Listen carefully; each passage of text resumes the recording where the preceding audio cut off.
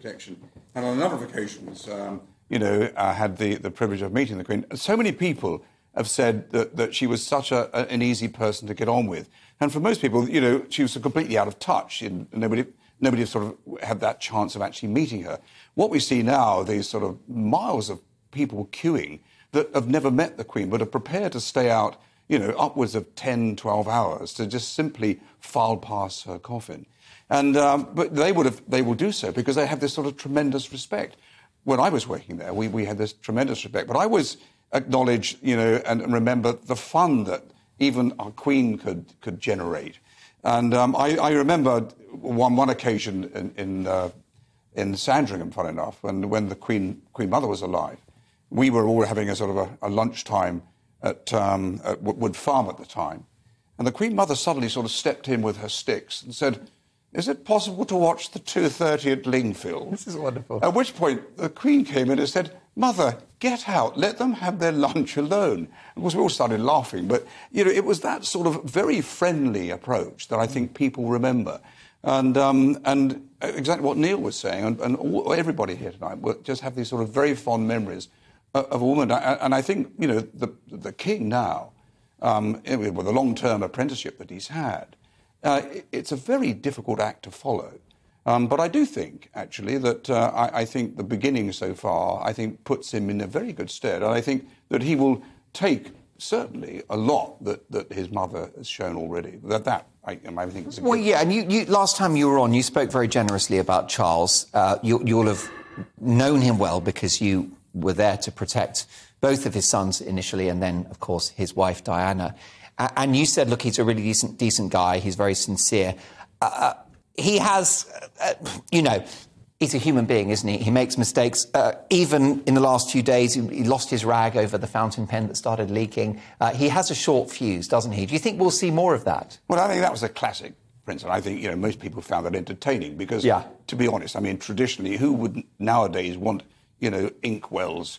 I was expecting some sort of feathers to come out, which was cut himself a quill to sign it off. But, maybe a pigeon would be nice. Yeah, it could be. But I think that, it's a new role for him.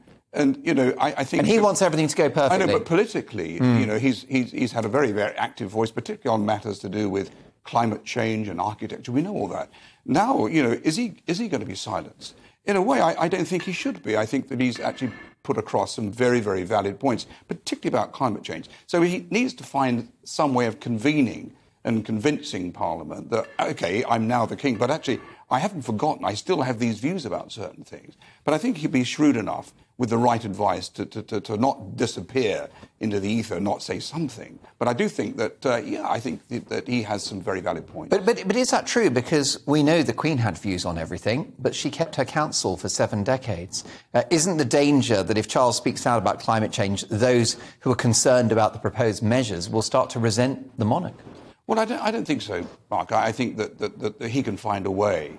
As I say, convening a way through to put these points across, to make sure that these things aren't forgotten. I mean, it's such a huge issue for all of us. And I don't think that he can, in his kingship, can just suddenly forget about that. Because he will... But he'll have to do it. He'll have to do it differently, won't he? He'll have to do it with a light touch, I suppose. Well, he'll do it. He could do it, through his son, through the Prince of Wales. He is about to inherit the Prince's trust and the duchy and so forth. He could become, his father, he could become the voice to making sure that all what the king thinks is actually moved through his son in the Prince of Wales. I mean, I think, that's what he's be thinking. I'm always certain of that. For sure. And just a final thought on the Queen as we reflect. It's the first time that this programme's been on air since her sad passing. So we're just reflecting on this human being. And we've talked a lot about the institution, the tradition, the history. We were just lucky that we got this woman, weren't we? This human being, this character, a very unique personality, just a one-off. Well, a one-off almost, well, not by mistake. I mean, I think, when her father died, that was, really a sort of real change. But, what she did throughout her reign was, this sense of duty. Everyone keeps talking about a sense of duty and, non-political. But, she has, sort of harnessed this feeling of warmth with everybody. I mean, as I said, look at the thousands of people that have queued, not only to see her lying in state, and I've been at the media centre in London this last week, and there are literally thousands upon thousands of people. We talked last time, Mark, about the solemnity and the peace, the way that this is happening. I mean, from a security standpoint, the police have been very worried about this. Simply, how do we police, thousands upon thousands of people? But there have been very, very few incidents that have caused a problem. But because of the respect, generally, the public at large held the monarchy. I think you're right. Apart from a few critics in the United States, the Republicans have very much wound their necks in, and rightly so, and that's a debate for another day. And of course, Monday is the funeral. You'll be going.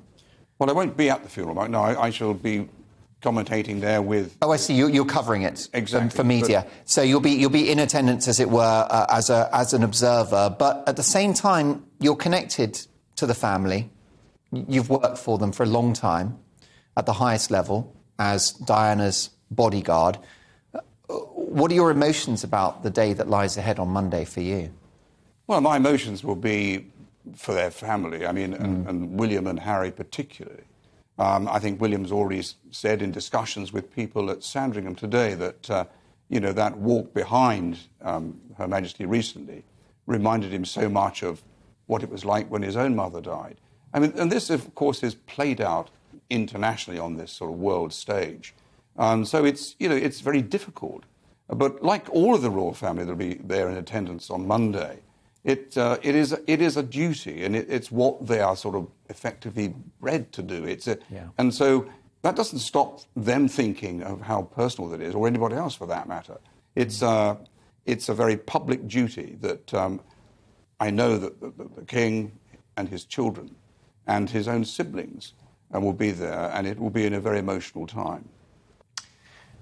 The boys have been reunited on this sad occasion. It's my impression that Harry could build bridges in the next few weeks, the months to come. But would it be your view that if the book is published, it's game over for the Duke of Sussex? Well, this is interesting. Is he in the last chance saloon? Well, he could well be. I mean, this has been the centre of a discussion the last 24, 48 hours. My own view is, I mean, we're now told that this book is going to be delayed publication. I think that perhaps Harry should really reconsider, this book in total. And I think maybe because he's been welcomed by his brother, he's been welcomed by his father, and generally he's been given some very positive publicity. And I've looked closely at his face. I mean, I wouldn't say that he's a troubled man, but it's something that's giving him cause for concern, the fact that where he is, where his position within the royal family currently, the fact that he's not been able to wear the uniforms, given that his own military background and 10 years and the representation, 2 tours to Afghanistan, exactly. And I think his father's been quite open about this. He wants him to be part of this new move forward, this new planned monarchy. Slim down. Exactly. And we had this discussion before, Mark, but currently Harry is not part of this triangle. But I just get a sense that these last few days, I think things could well change. I hope so for him. I hope so for his father and his brother. And, I'm not failing to mention Meghan, but, Meghan has to realise, too, that the role that he plays currently. And I think there's a great deal of thought to be had here. Yeah. Insofar as the book is concerned, though there will be those that say, yes, he should publish it. But I think at the moment, serious consideration should be given to not publishing it. People say, well, he's there to make money. OK, we all need money, but I don't think he needs that money, to be honest. I think that my own view is there'll be those that will disagree with me, but I do think that he should now seriously consider pulping the book. Yeah, pulping the book would be the price he might pay to save his relationship with his family and perhaps his future with the country. Well, it's because he needs to win the people back too, doesn't he? Yeah, well, he was an incredibly popular member of the British royal family. I mean, even right up at the time of his wedding. Yeah. He was a man that was the sort of global icon, and he was more popular than the Queen at one point. Yeah. He was very much the future. We all thought in that wedding at Windsor, as we said, with the gospel choir, and we've had this discussion before, the vicar that never stopped talking.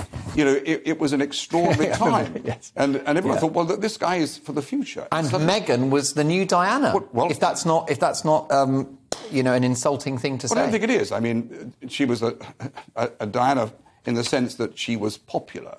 And, you know... And beautiful and fresh and different. There were parallels, weren't there? But that's not the case now. And there are a lot of critics and a lot of very negativity said about Meghan and Harry. But you know, with not a great deal of evidence, but I understand the interest in the couple. But what about those howlers in the Oprah interview? I mean, you must have been horrified when you heard that. I mean, but contradicting the Archbishop of Canterbury about when they got married, allegations that couldn't be stood up in a court of law. Well, no, exactly. But wasn't then great, you have was to, it? why did they give that interview? Okay, I think that she wanted to give it, Meghan wanted to give it. Harry, when he came in halfway through that interview, looked decidedly uncomfortable in that. And I just know from the time that I spent with him, albeit when he was much younger, but he was born to be a prince. He was born to be part of this family. And sadly, he's not part of it at all. But I think he's reflecting quite deeply at the moment. Who knows where this might end up? I'm not going to predict anything, Mark, but I do think that this has been a real time of reflection for him. And I think the future is probably a little bit brighter for him now than it was before he came here. With almost 200 presidents and prime ministers visiting from around the world on Monday, this has got to be among the biggest security challenges in the history of this country. Well, I think it's been said all today. I think senior police officers and government officials said this is the biggest single event that we've ever had to police. 200 visiting personnel, VIPs. Including the small matter of the United States of America. Listen, there's no way that President Biden was going to get on a bus and travel to Westminster Abbey. But, you know, listen, I've worked with the Americans over many, many years, and we've always had a great reciprocal arrangement with the American Secret Service. You know, that side of it never worries me because they'll do their own thing wherever they go. Yeah. But look, one thing's for certain, that, you know, the Met Police, the government, the Secret Service have worked tirelessly over many, many years with this Operation London Bridge. And equally with many other sort of state functions. Yeah. We've been very successful. Given the hundreds of thousands, if not millions, that will convene on central London on Monday, yes, of course, there will be skirmishes. There will be minor outbreaks. But, you know, be rest assured, and I say this from my own work experience working with major operations, that, you know, and there's a huge cost implication, of course, but I don't know of any other service in this world that could police and front an operation like this and be successful. Will there be concerns about protesters, the likes of Extinction Rebellion, insulate Britain? Is that a concern? And what about the perennial threat of terror? Well, there's always going to be the threat of terrorism. And, you know, I was speaking with someone this morning. You know, there is a concern about, you know, some terrorist act. It's the perfect occasion for somebody that wants to sort of hatch that sort of activity, given the occasion, given the publicity, etc. But, you know, this will all be part of Operation London Bridge that's been ongoing now for decades. And, you know, it was reviewed when I was serving. And so, you know, be rest assured, and everybody should be rest assured, that what has to be done will be done. And there may be a great deal of inconvenience to members of the public, you know, greater road closures, etc. I mean, when we look recently at this 10-mile queue that's been snaking its way around the Thames, you know, thankfully, you know, nothing has gone wrong there. Yeah. But because we've had to rely equally on sort of private security firms, because effectively the yard ran out of police officers. So that's how big this operation has become. Yes, and we've seen, for example, the very, very competitive derby. It's not quite a derby, but it's a iconic rivalry in football. Man United Leeds has been postponed on Sunday because forces from around the country will be deployed to the capital. Well, yes, I mean, it's great. The other day I was down at the media centre there and I saw officers from Dorset, officers from Wales. I mean, there's been a huge influx of police simply because... But the Met can't do this on their own, Well, of course they're not, even with a force of, nearly 30,000. I mean, it's a huge capital city. So we've had to draw from the resources of the constabularies. But what I've seen this time, which was the first time round, was of this use of private security firms, to assist the police. We have no choice, Mark. Yeah. But I'm confident that this will go off without incident. Yes, and please God, you're right. And of course, what is great in terms of the authorities, the government's handling of this, the Met Police, is that it's money, no object, to keep the people of this country safe as we mourn the passing of the Queen. Mark, you cannot really, I think in this day and age, particularly with an event such as this, start putting a price on how do you police the monarch's funeral. It's irrelevant. The facts, the actual manpower will be there at any cost. And that's why we've seen this draw in from the constabularies and to police this event.